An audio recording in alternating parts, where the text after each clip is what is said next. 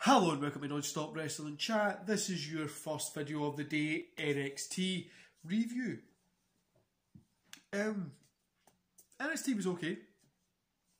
Let's get into the review, guys. Before we do, don't forget to hit like, hit subscribe and hit that notification bell. Your support literally means the world to me. And yeah, it literally means the world to me. If I could explain it in somehow the way it makes me feel, I would try. But that'd probably be harder. Right, guys, let's get into this review. So, NXT, like I said, it was okay, nothing special. We kicked off with a street fight with Breezango and Isaiah Scott versus Phantasma. Still don't know how to say the first part. This was like 11 minutes. It was 3.5 stars. It was a very good match, guys. 6-man tag was actually really good.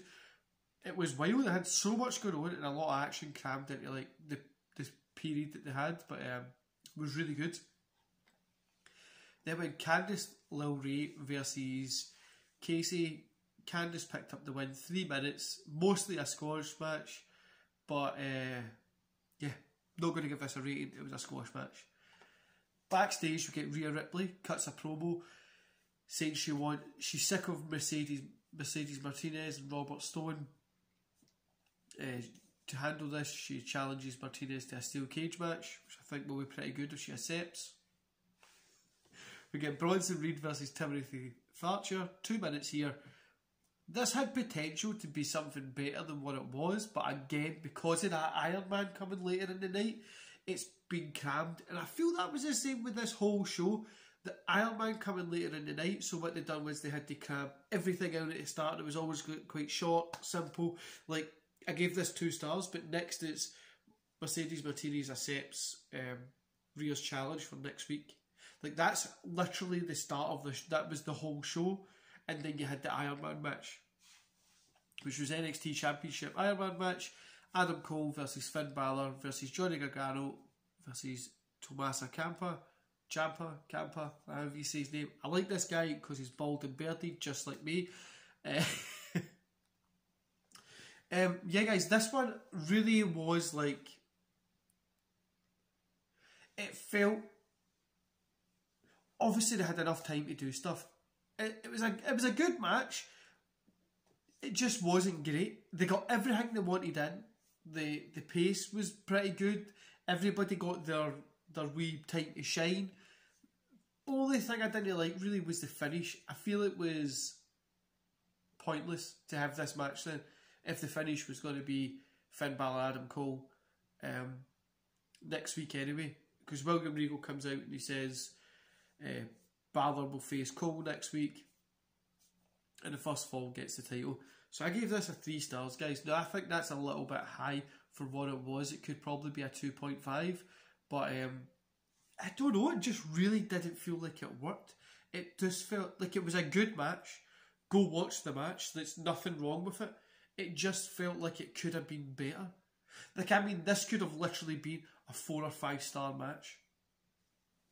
Right, guys, overall I gave the whole show 3 stars.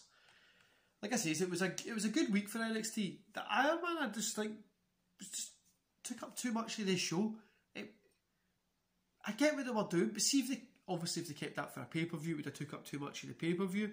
But I feel in a pay-per-view they could have done like, they would have had a little bit more to do. Like, they would have had a little bit more things they could have done to progress, but it was good for what it was. It was nothing special, and we all know it's hard to pull off an Ironman match. Ironman matches are really, really hard to pull off. I think what Brett and Sean was probably one of the best ones ever, but there is a lot they could have done here that would have helped this get better. I've just realised I said like 8 times there. There's a possibility this could have been a 5-star match, guys, but it wasn't. It was 3 stars at best, and it really makes you wonder if they're going to...